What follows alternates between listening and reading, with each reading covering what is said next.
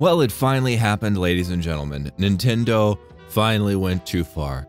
Nintendo is like the beloved drunk uncle of the gaming community. He's very nostalgic and he's fun to be around some of the time, but we're all just waiting for that one Thanksgiving where he drinks a little too much Bud Light and decides to use words that no one should use in polite company. And today is that day. Nintendo, after being the most litigious force in gaming for decades, have sued the developers of Palworld. For those of you that haven't played it, Palworld is an open-world survival / monster taming game with elements of base building. Think a little bit of Ark Survival, only with your quote-unquote pals, aka definitely not Pokemon. The game came out back in January of this year, 2024, and sold reasonably well, doing around 15 million units. At the time though, every gaming reviewer and commentator under the sun was making comparisons not between it and other survival games, but between it and Nintendo's beloved franchise, Pokemon, citing an enormous number of similarities between the pals within the Palworld and the various Pokemon of the Pokemon franchise. This immediately led to speculation as to whether Nintendo, the most famously litigious company in gaming, would sue the developers of Palworld about this fact. My own opinion at the time, and many of the commentary channels I watch and even legal experts online, was that this was probably unlikely given the game had been in development for some time and was openly advertising these character models. On top of that, with the game being popular and such a successful release, it was unlikely that Nintendo would take the family-friendly hit of pursuing this. Well, I've got no excuse. I'll now believe that Nintendo will sue absolutely everyone. All we know for sure right now is that the lawsuit against Palworld has been confirmed by Nintendo themselves, with a corporate release on their website reading, "Filing lawsuit for infringement of patent rights against Pocket Pair Incorporated," that's the developer and publisher of Palworld. The lawsuit seeks an injunction against infringement and compensation for damages on the grounds that Palworld, a game developed and released by the defendant, infringes multiple patent rights. Nintendo will continue to take actions necessary against any infringement of its intellectual property rights, including the Nintendo brand itself, to protect intellectual properties it has worked hard to establish over the years. Now let's remember, this comes hard on the heels of a year in which Nintendo has already shut down Yuzu, the major Switch emulator that also ran on Steam Deck reasonably well. While the other Steam Deck emulator, Ryujinx, remains active, people suspect that Nintendo saw the practice of taking Patreon donations for the latest beta updates to Yuzu and thought this was one step too far and really took them out, even making them issue a formal apology. Also this year, Nintendo stripped down all of their titles, even the ones that are no longer available in any physical or digital form, from the famous emulation website vims.com. Now, it's important to remember that Japan does have different copyright laws than Western countries and is perfectly happy to try and enforce those copyright laws on people outside of Japan if they feel it crosses a line. What does this mean for Palworld? Well, I admit I have absolutely no idea at the moment. One thing that speaks in favor of the game being shut down pretty darn quickly is the fact that both companies are within Japan. So this is not a Japanese company taking, say, a US company to court and having to decide where that case is going to be settled. They say in the filing itself that they're taking an injunction, which is basically a legal action to stop someone doing something. They don't say exactly what that is in the short filing. My Japanese is pretty bad, but I will try and search online and find the original legal document sometime later today after making this video, if it's available. However, I think we can safely assume that the injunction is against sales of the game.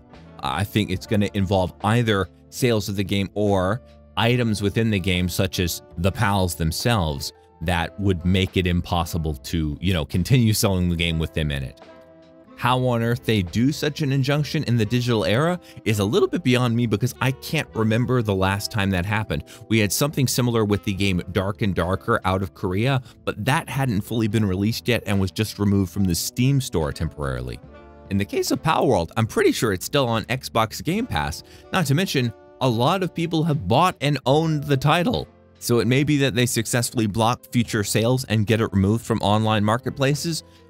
who knows? This is going to be really messy, and I think Nintendo may really have gone over the line with this one, at least in my opinion. As I was drinking my morning cup of tea before making this video, I still have morning voice as you've noticed, I was reading up on some of Nintendo's past controversies just to remind myself for context. This helpful article by The Gamer, published back in December of 2021, reminds us of only some of Nintendo's major controversies because they've had quite a few since then. Number one on their list is the time that Nintendo tried to ban video game rentals, targeting the all-too-nostalgic Blockbuster. I actually remember this being discussed back in the day, and as a little kid that loved Blockbuster, it was terrifying. No more SNES games at Blockbuster. It also lists their many DMCA attempts against people that make fan Pokemon games, or basically any kind of Nintendo fan game from Smash Bros. To Metroid. It also cites their endless DMCAs against YouTube content creators. So I'm not using any Nintendo footage in a video critical of them on YouTube even to this day, but back in the day they used to basically copyright strike anyone who was doing, back in the days when people watched Let's Plays on YouTube, if you made a Let's Play of a Nintendo game, you were getting that copyright struck. The Gamer also cites the time that Nintendo were sued for the poor quality of the Switch Nintendo controllers, which, to be honest, that's not litigiousness on the part of Nintendo, but oh my god, the Switch controllers are terrible. And of course, Nintendo's endless war on emulation. Though I don't know what you guys think, let me know in the comments below, but for me, this is really a step up. They're going after a pretty darn successful indie game developer that's also located in Japan, off nothing but alleged similarities between the animals in its game and Pokemon, which, when you consider that all of the Pokemon knockoffs of the 90s era didn't receive any legal flack from Nintendo or their associates, it kind of comes across poorly. My suspicion is that Nintendo have only responded now because they have lots of evidence of the reviews over the year that Palworld has been out, almost a year now, it's 9 months, that will call it, quote unquote, as many reviewers did, Pokemon with guns. They will go to the Japanese court and they will say, look, the public have already spoken. The public look at this game and they think Pokemon. They look at the main PAL on the front of the game and they go, oh, it's Fat Pikachu with a minigun. And then they'll say, well, the public have already proved our point. We're the only Japanese company with a fat electrical rat on the front of our games. And then they're gonna go, Judge-sama, please stop them. And the judge is gonna go, hi. And I think that's kind of how this is gonna go, sadly.